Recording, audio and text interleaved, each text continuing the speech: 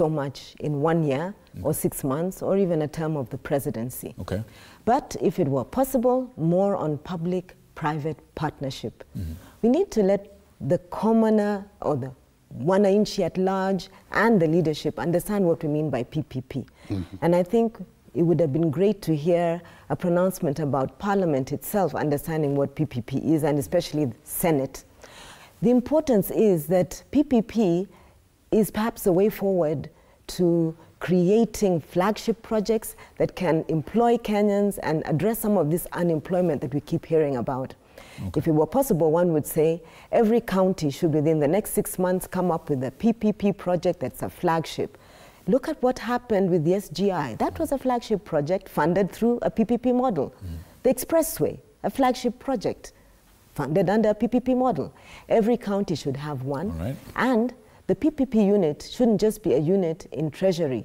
I would say create a line ministry that is from national level through county up to community with PPP, so that partnership becomes part of our ethic. Right. Okay. Because the exchequer cannot do it all. Another is we need to insist on having government-to-government bilateral engagement to fund some of the development needs in the community. So if you have a ministry for PPP that also goes to do government-to-government, that would have been wonderful. Another thing, the 2/3 gender rule, he brought it up. We didn't hear too much about it. We should have parliamentarians look at how they can help to work with political party systems to bring women on board to reduce this difference in terms of representation through capacitating these women and preparing them for elections. Last, the issue of social solidarity. This needs to be something that Kenyans begin to espouse. This thing of being divisive, hate messaging should be faced square on.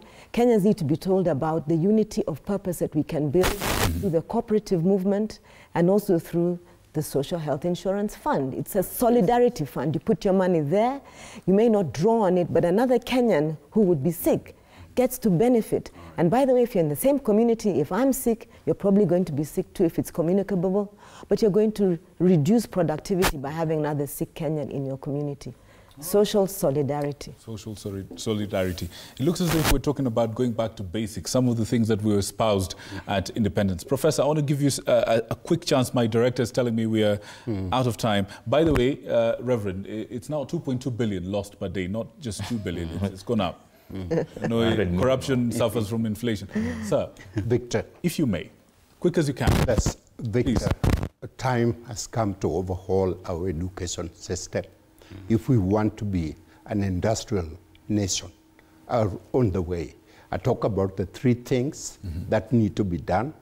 Completely overhaul funding model, completely overhaul the idea of creating university in every county, and create TVET program, national TVET program in every country, and have selective higher education that will drive the country into the future. Wow, wow, wow.